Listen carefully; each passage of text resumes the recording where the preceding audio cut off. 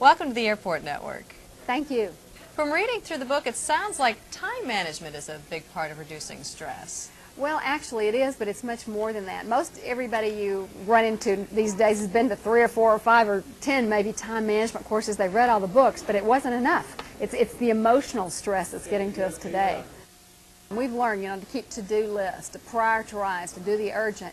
And we've learned those kind of practical techniques, but it's a mental way of thinking about time. What are your priorities? What are your values? And lining how you spend your time up with what you actually value in life. It sounds almost like you're trying to get yourself centered again. Exactly. Getting in touch with what's important to you.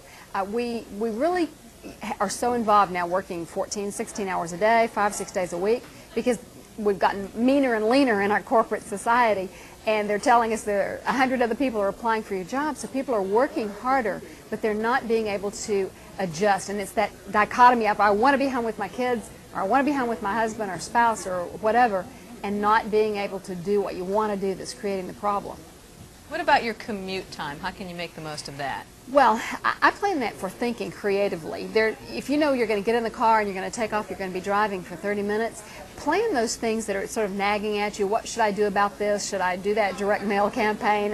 What's my strategy with this particular client? The things that when you're in the office and everything is buzzing, the phone's ringing, people are walking in, you really can't think creatively.